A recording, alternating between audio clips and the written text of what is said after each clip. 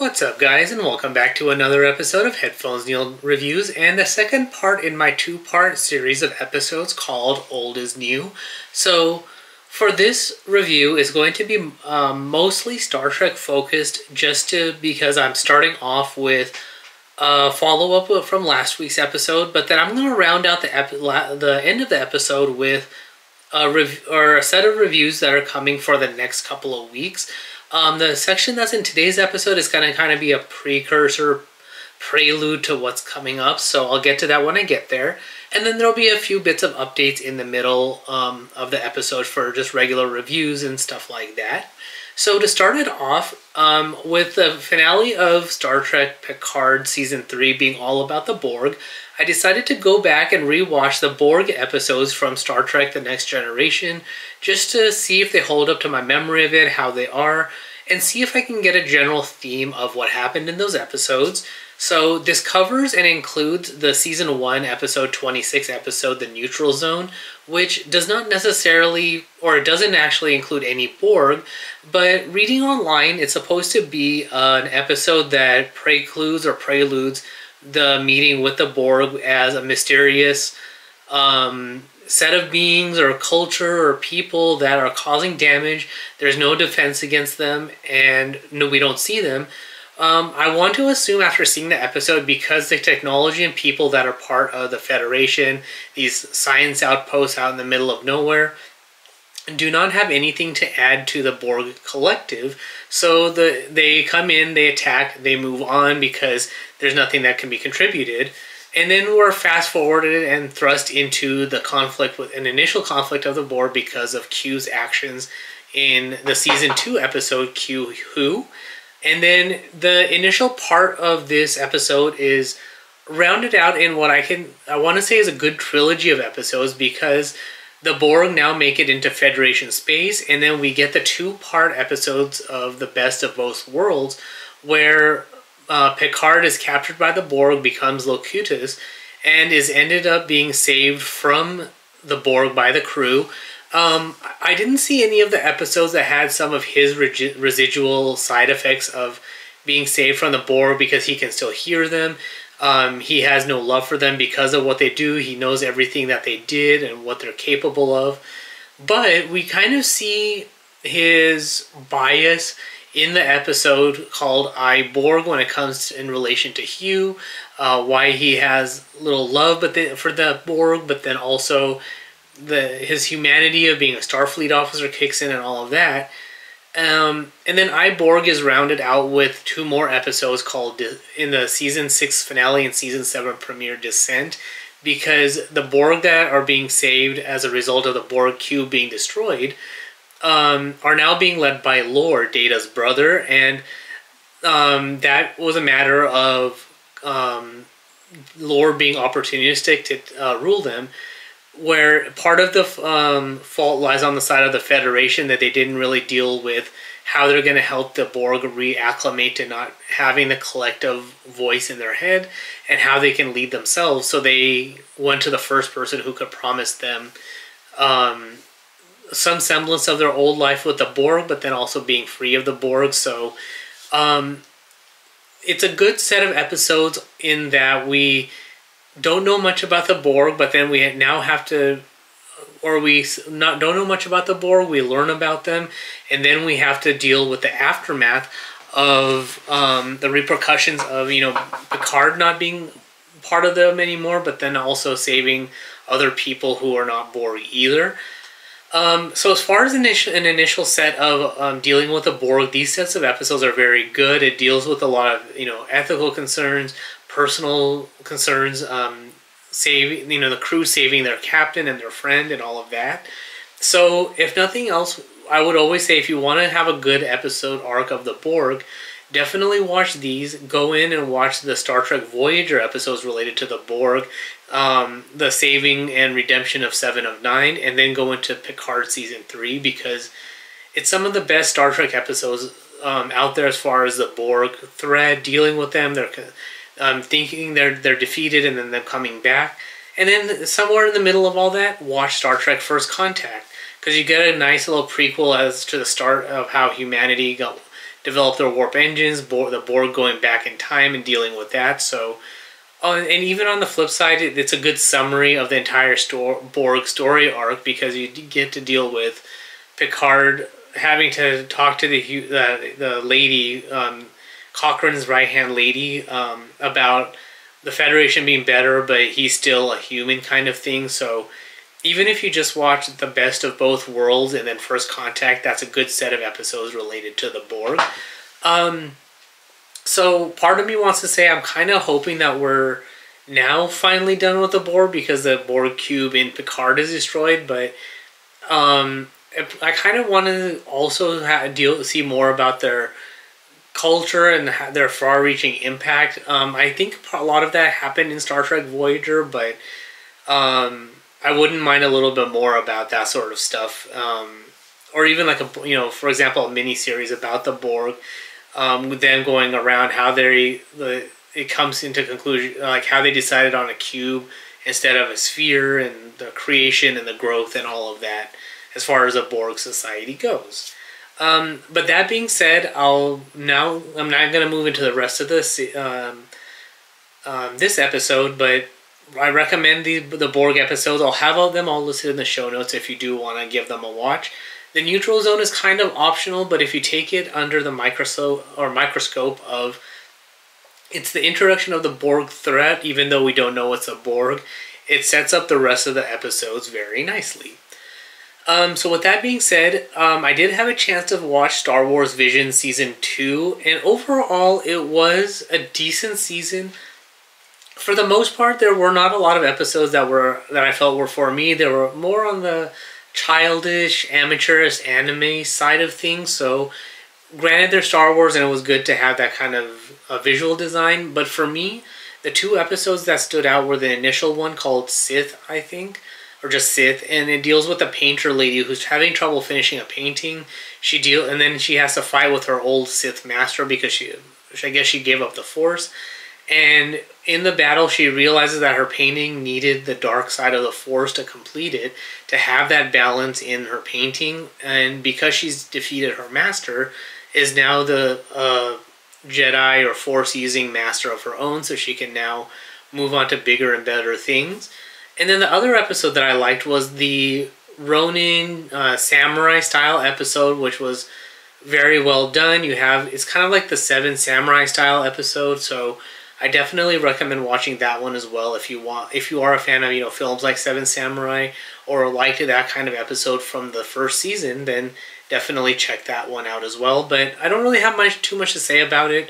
For the most part, it was good animations. Think along the lines of like Star Wars Rebels kind of thing, but on a more geared to a younger audience. The two episodes I liked were geared more towards the older audience, so that is why I think I liked those a little bit more. So with that being said, I was originally just going to base my Android segment this week on Nova Launcher, but because we got the announcement for the Google Pixel Fold, I thought I would talk a little bit about that, or give at least my initial impressions without having actually felt it and seen it in person. Based on the specs, 128 megapixel camera, the same camera sensors as the Pixel phones.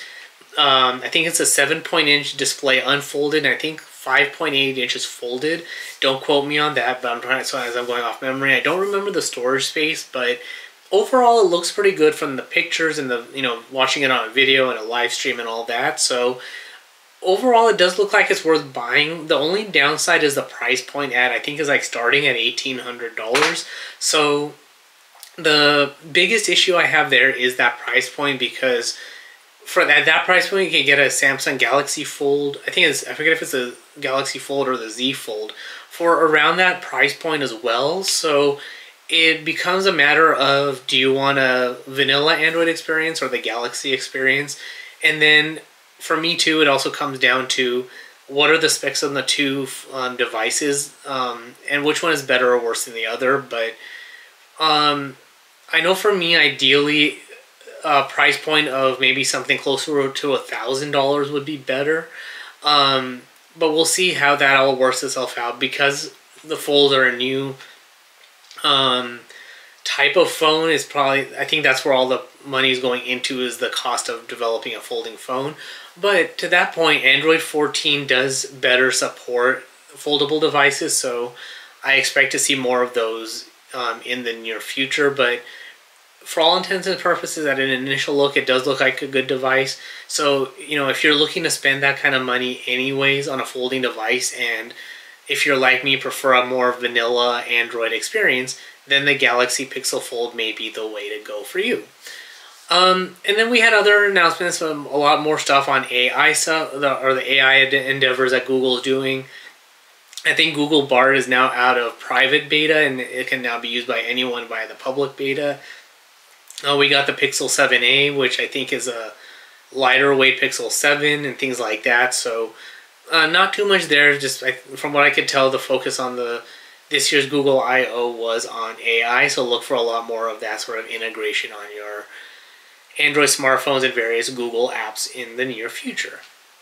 But with that being said, I still wanted to talk about Nova Launcher because let's say you're on an Android device that's not a Pixel, not OnePlus, where you don't have that kind of bare bones minimalistic UI, but you want to have a more customizable home screen. And this goes on the Pixel and OnePlus devices as well. But let's say you want to change up your home screen. You like a very particular weather widget, but you don't like how it crops the widget down to not cover the full home screen. That's where Nova Launcher shines, because you can have a widget that has borders, but then let's say you want to have an edge-to-edge widget display, like with weather widgets or various other widgets that you may use. Nova Launcher lets you do that, so you use up more screen real estate. You can set up your own home screen grid, so instead of a 4x4 layout or 4x6, you can do something like 7x10, so you can have 7 apps wide and 7 columns and 10 rows, so you can fit a lot more apps on your home screen. You have a little bit more granularity on that grid as far as fitting widgets and icons together.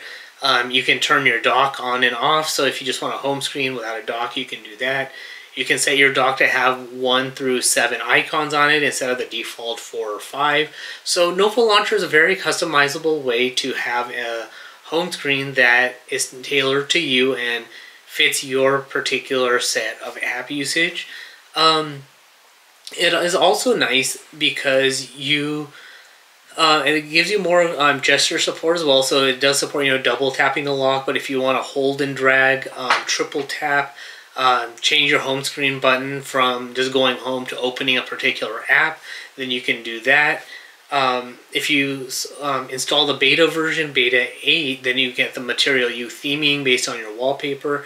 So it has all these sorts of different options in a very easy to use settings menu. So you're not stuck on using one particular set of grid icons or a particular look that's set by your phone manufacturer. You can customize your UI to how you want your home screen to look. So I definitely recommend checking it out. It is available for free in the Google Play Store with very minimal things not included, like all gestures are not there, and certain other random things are not included. But if you go with the Pro version, everything is unlocked. You get regular support, so it's updated pretty regularly up until recently when the app was bought out by another company. But they are still developing the beta version of version 8 with the Material You theming, so look out for that coming soon.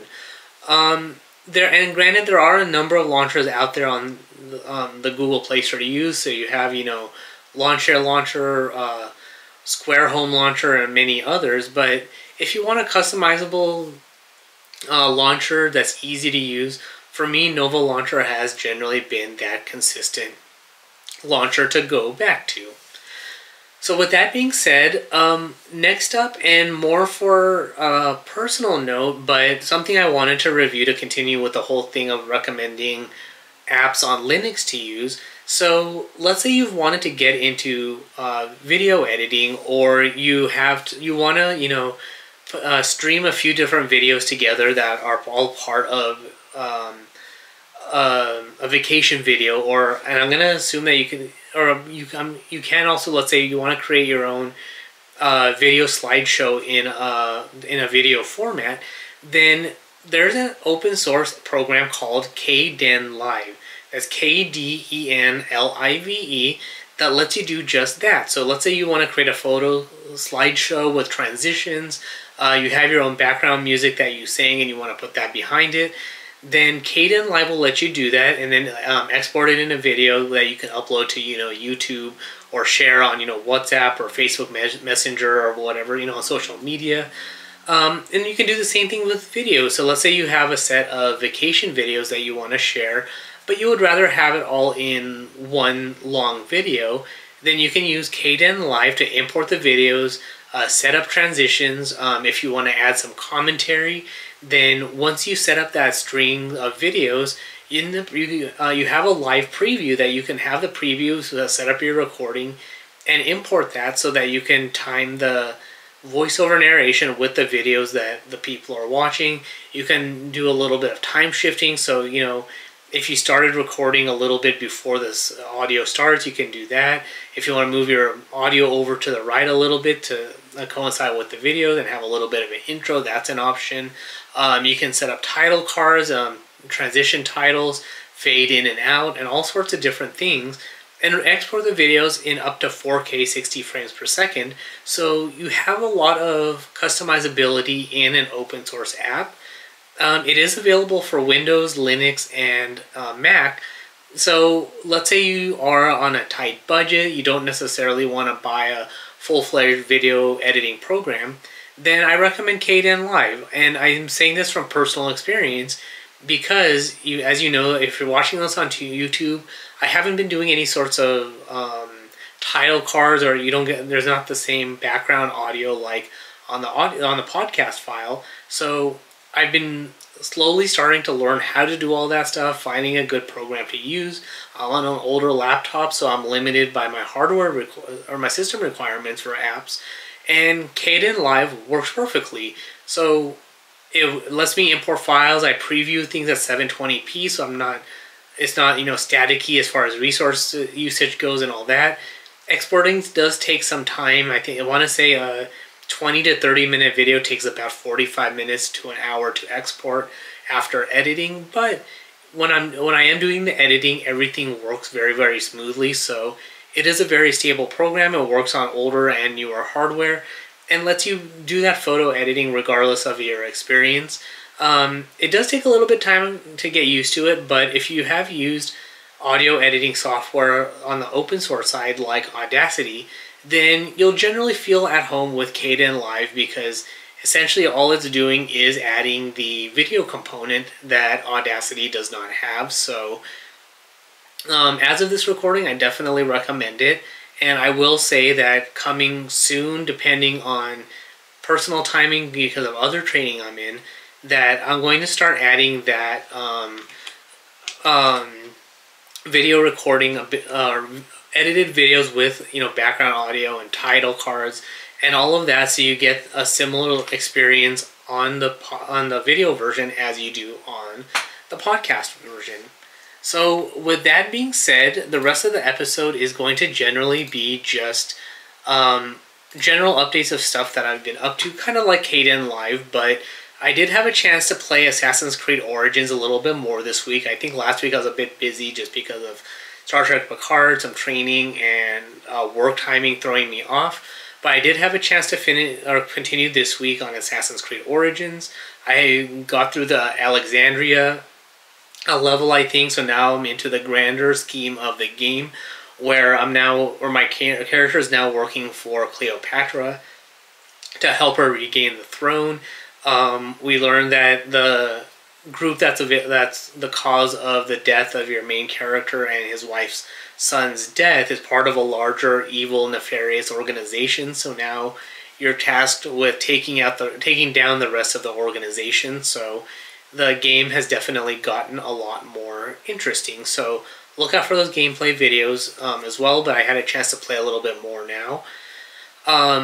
But with that being said, I actually also wanted to give an update for reviews that are coming for the next couple of weeks.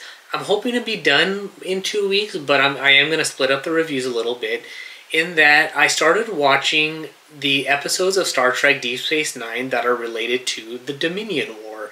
So the reason I wanted to do this is because they did drop a line in Star Trek season, or Picard season 3 about the Dominion War being an interesting conflict or something like that. And then I got to thinking that while I have seen some episodes of Deep Space Nine, I didn't actually know that the bulk of it was related to the Dominion War, and that they had shifted over the course of time over to focusing on that. So because I had not seen that story arc, I don't know what's going on, I thought I would watch the core episodes related to the Dominion War. So the past week or so, I've been looking at various lists online as far as finding out which episodes to watch. And I think I've come down with a good list of episodes to do just that.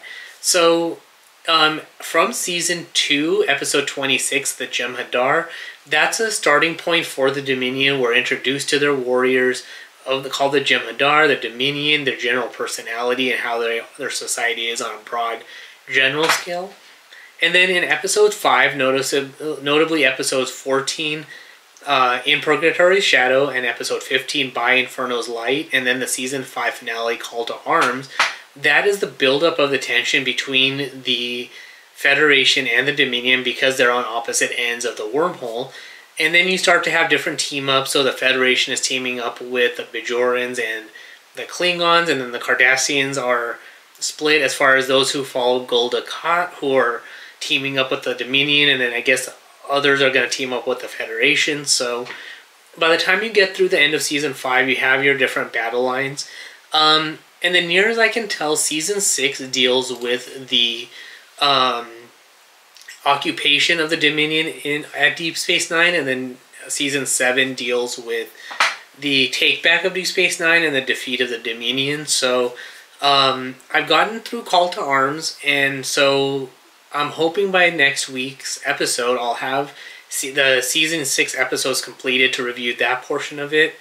And then I'm going to probably have to split up season 7 into the episodes prior to the final arc. So like the first few seasons in the first half deal with, I guess, how the Resistance, and then episodes 17 through 26 is the final arc. So depending on how fast I'm able to watch the episodes, I figure in 2 to 3 weeks I'll be completely done. But whichever episodes I watch each week, I'm going to do that review as far as how far I've gotten, what I think, basically a progress update to share where I'm at and what I think of the battle so far. And then by the time I finish, I'll do an overall review of the Dominion War.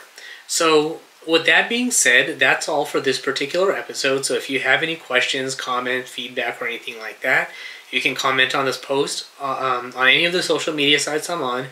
They're all linked on the website at HeadphonesNeil.reviews for video versions of the podcast, as well as gameplay video updates. Be sure to check out the YouTube channel at youtube.com/PatelN01. The website also has links to support the show, past episodes, subscription links, and all of that good stuff. If you're a patron of the show, then you get early access to the podcast along with an ad-free version of each episode, which is at patreon.com/PatelN01. But that is all for this particular episode. Thanks for tuning in, and until next time.